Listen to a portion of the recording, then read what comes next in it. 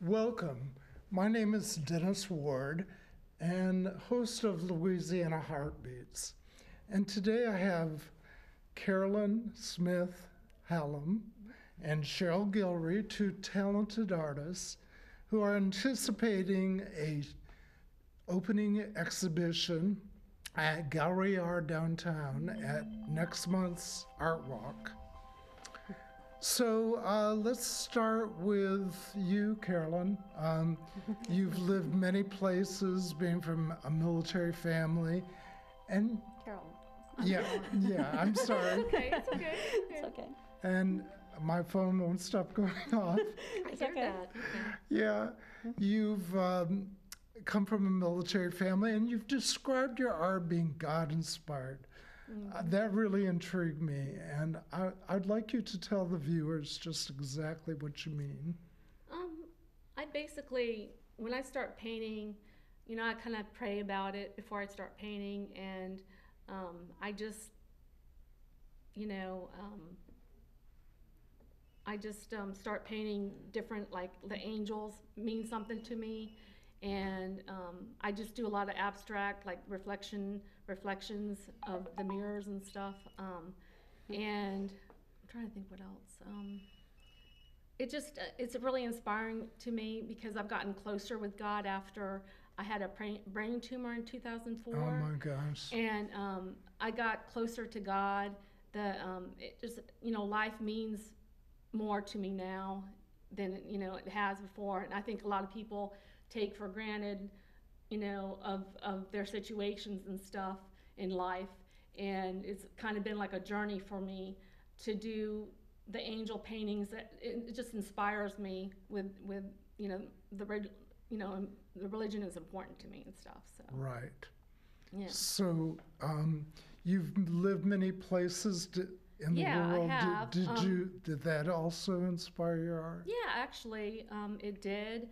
Virginia, Northern Virginia area, it's really pretty there, and just the art museums there really inspired me over there. And also, I got to live in Hawaii for like 3 years. Oh, that's great. Yeah. And also in Illinois for 3 years. And then my dad retired from the military in Virginia. And I've been always inspired with art. You describe yourself as an abstract artist and a primitive artist, and go ahead and the primitive side would be the piece of Angel. Yeah, Angel of Peace. Angel yes. of Peace.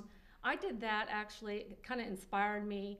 My dad's disease that he had was vascular dementia, and also he had gotten a stroke, and the Angel of Peace is actually I was working on that piece when he was in the nursing home, and he was dying, and it kind of inspired me to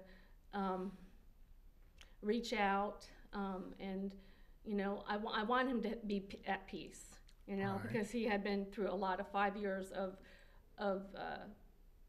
hardship with his disease, and I know that he didn't really want to feel. I don't know what I'm trying to say. I'm sorry. Well, when I start talking about that, I'm yeah. sorry. My dad just passed.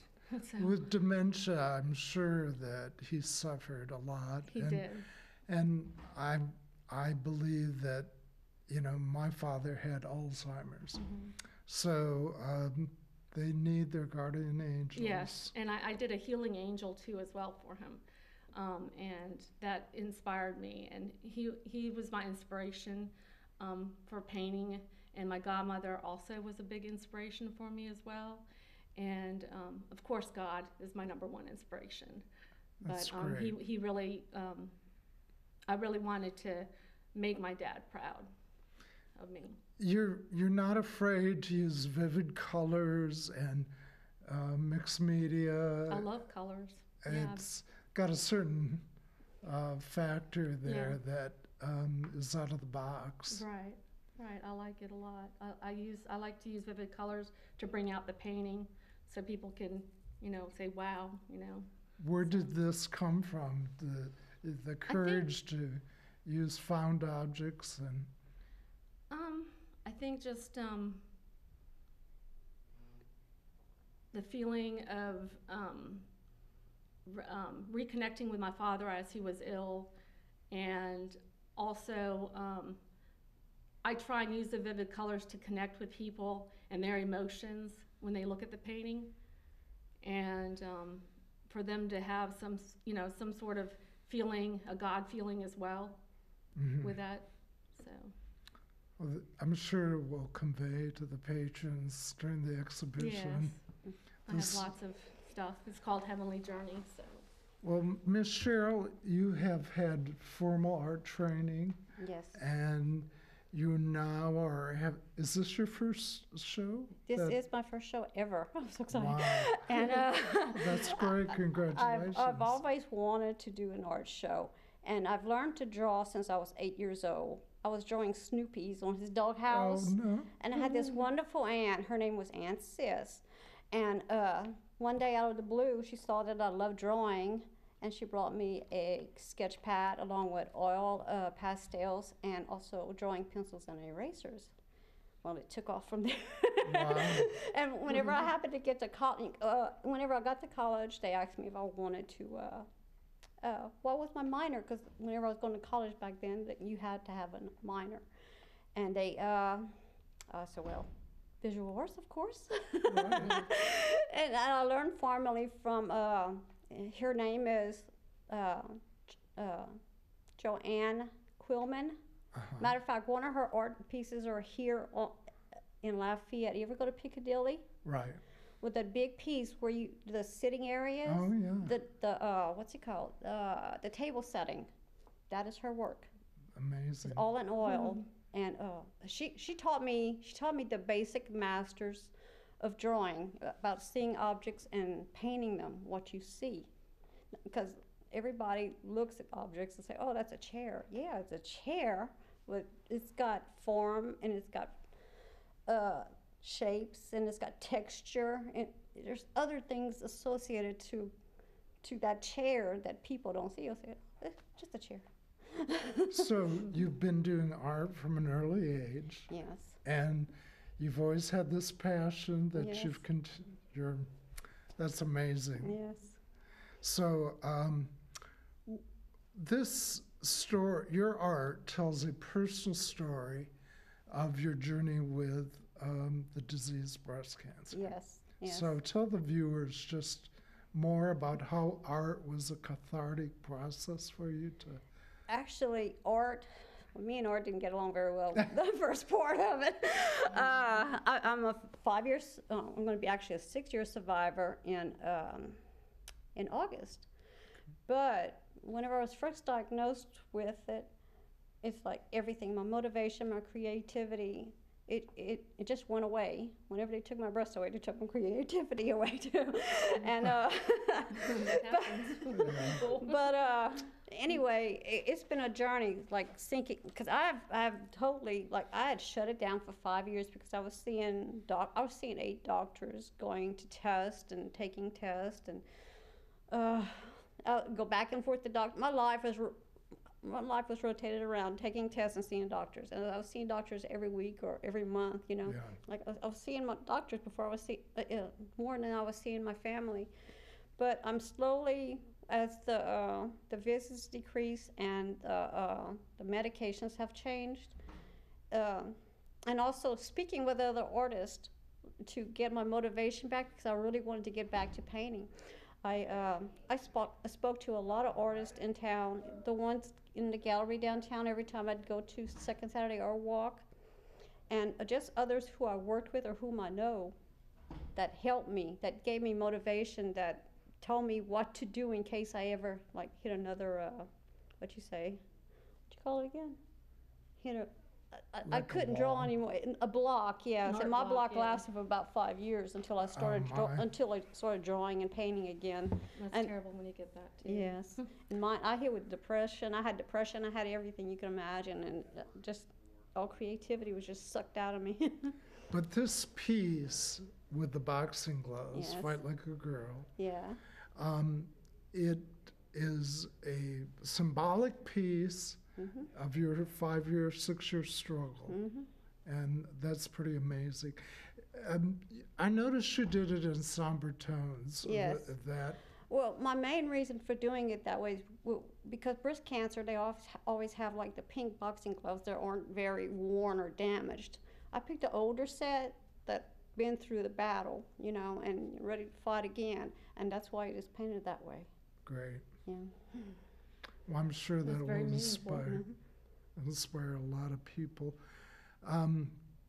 Your piece, New Beginnings, Yeah. how does it apply now to your life, and what brought you to do this piece? Okay. I had my radiation call at an oncologist in the Lady of Lords campus, and one day, because I still go every so often to their workshops or whatever they have for the breast cancer survivor or cancer survivors, period. And one day I went. I knew this self-taught painter online, and I found out that she was teaching. Her main category was doing abstracts. She did abstracts, and she's a self-taught artist. So whenever I went, that's a painting, by the way, that I painted over there, and it's called New Beginnings because of two reasons. One, that she sure like snapped it out of me that day. my block just went away, and that the painting symbolizes that the fact that, hey, my ideas are coming back, my creativity is coming back, and also this is the first time I ever worked in acrylics before. So she told me not only how to do abstracts, but also do acrylics. And it's like she just brought me back. It's been hard at times because I still experience this block every so often, but then I just do what she does. Go back to my abstracts and or anything, matter of fact, and just put paint on a canvas and get my work done. Because right after I did this one, I went home the next night. I mean that night, and I did another one. Oh, Except really? on a bigger one, yes. And that's also going to be at the show. That one's called Coming Back, matter of fact. So I take it both your work, you ladies' work, really tells a story. It's almost like a visual art journal. Yeah, it's like my life story with Heavenly Journey. I was going to also just add, if I could. Sure. Okay. On one of the paintings, I don't know if you got them up, but it's called Shattered Crossroads. And there, I use like the mirror pieces. Not many artists, I don't see them so far. I don't see them doing the mosaic. I actually break the mirrors. Right. And a lot of people don't think that they're going to have 7 years of bad luck. I don't believe in that, but like I do that, and I think it's just neat how the shape comes out, and then I just lay it on the painting with other mosaic stuff as well. I notice sometimes you paint the glass. Yep. So nothing's perfect, that's art. Right. So, and yeah. life. Yeah, exactly. Well, describe what's going to happen on April 14th, where What's going to happen? I think it's our art show there. Yeah. yeah. I mean, as far as we want as many people as you can to come to our art show. That'd be great to see everybody. We were like people who normally wouldn't do a Second Saturday or walk to come to the gallery, not just our gallery, not just Gallery or downtown, but also come to all the galleries and go to ACA and meet with myself. I personally, through Second Saturday or walk, I met like the curator over there personally, and I know a few other artists around town just by visiting Second Saturday or walk, and they can fill you in on their paintings, fill you in on all kind of creativity, all kind of information, anything. Just ask an artist, and an artist will tell you. Well, the gallery art, is this a group show or? It's just going to be she and I. Yeah. Just Right. you two ladies. Yes. Okay. Yeah. Well, that's an honor. That's a very high honor. Yes, it is. I want to say something else if I can. Sure. I have like two paintings that I'm doing right now, and the first one that I ever did was called the Alpha Angel. And I don't know if you ever heard this, it's in the Bible, but if you have a higher power or God, it's not the end, it's just the beginning. And it's somewhere in the Bible, but that's one of the things it quotes in the Bible. And I have the Alpha Angel, the one I started in the very beginning. And the very beginning of my angels, I don't have faces on them. It's because I couldn't really see, in my journey of life, in my heavenly journey, I couldn't really see. And then I have the Omega Angel, which I just got done with today. And it's actually the beginning. It's kind of like the opposite. Even though they're named the Alpha, it's really the Omega, and the Omega is really the Alpha. So I just thought that was kind of neat. So how many angel paintings will be on exhibition? Actually, I think maybe 8 of them or so, Oh, maybe. That's great. Yeah. And in total? I'm going to see if we can put up 17. I have about 17 pieces. Wow, that's great. And you, Cheryl? I'm trying very hard to get 17 up. More than likely I will. But if we can fit them up there. Yeah, I'm taking the wall and she's taking the shelf. So yeah, it'll probably be around 15 to 17 paintings. I work very big. Most of my paintings are very big. And what my story is, it's sort of like my life in pictures, you could say, of paintings. And pretty well, my art is gonna not only be visually pleasing to the eye, but it's also going to be educational too for anybody who's ever gone through breast cancer or had cancer in general.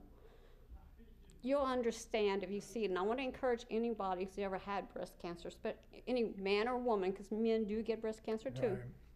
to come and see whether or not you could, if it touches your heart and if you understand the message I'm trying to say through my art. I agree with what you're saying too. But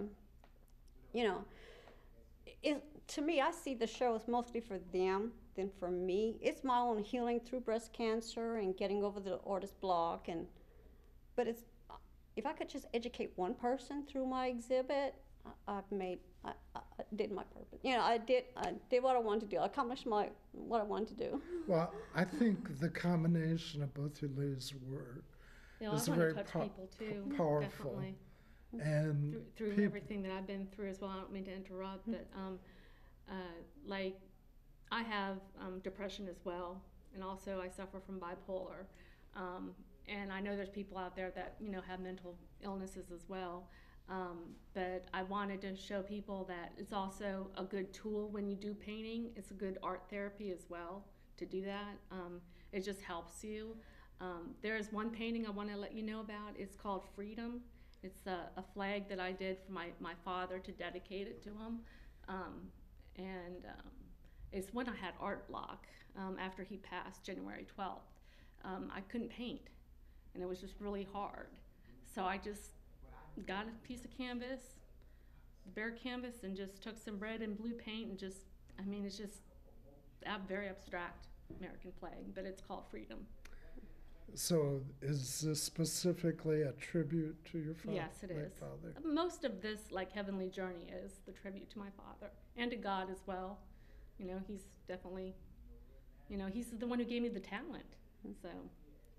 And mine is called, as you know, called Reconstructed.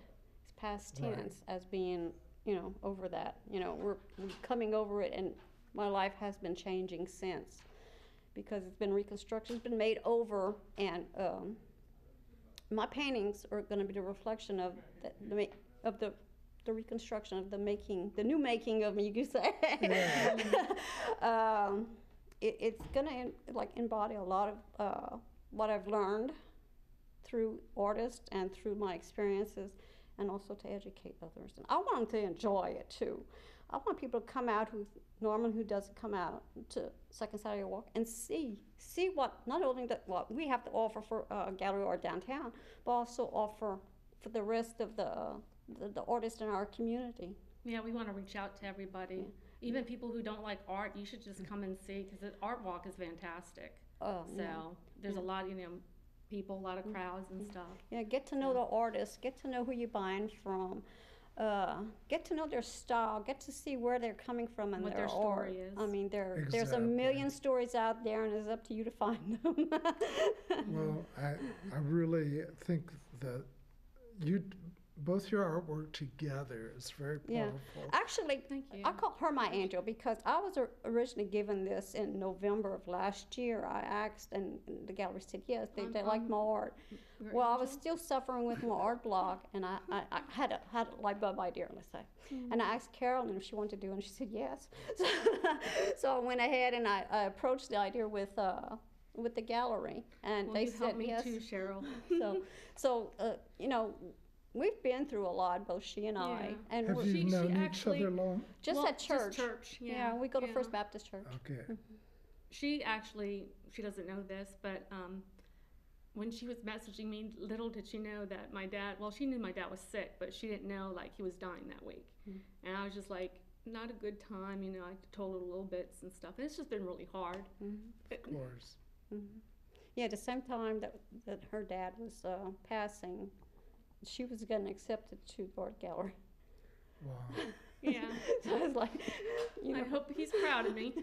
I'm sure he is. I hope he is. And it's like when one thing is taken from you, Well, another it's kind comes of in. inspiring, though, because at least, you know, I have something to be doing while I'm grieving, Yeah. which is Right. good. and And it expresses. and like all with the the stuff I've done. and with the deadline we have, because we're hanging on the 30th of this month, it sure pushes you to do the artwork.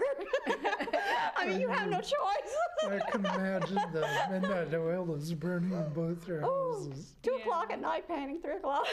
I'm gonna get it done, then I'm gonna get it on the walls. Are you both the type of artist that 8 hours passes? and- Yes. We don't know time, yeah. Yeah, I stand up and I paint my art, and then it's like, so I take a break for about 10 minutes.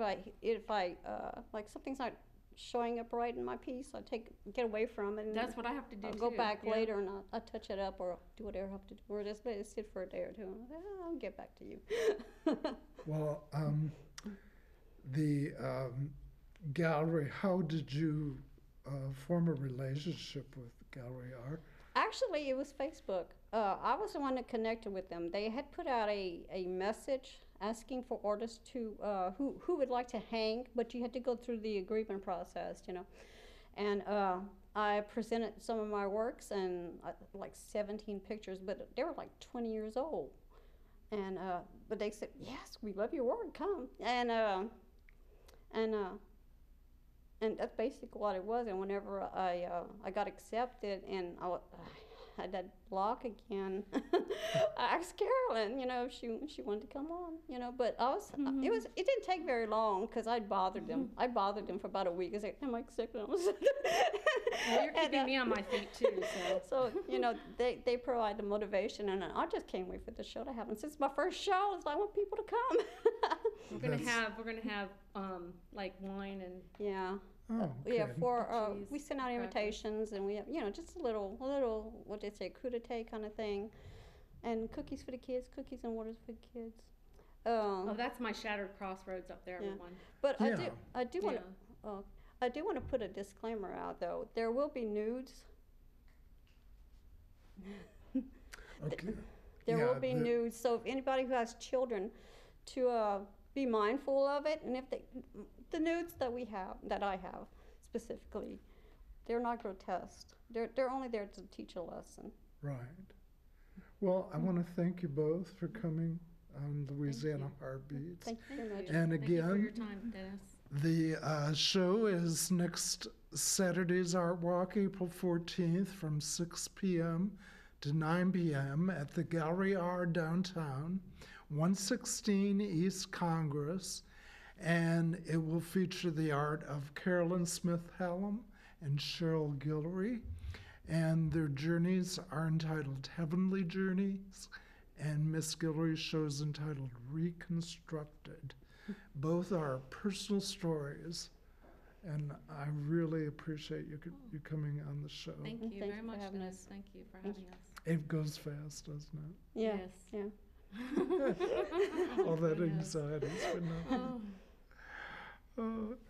Well, Yeah, I'll have to get downtown. I love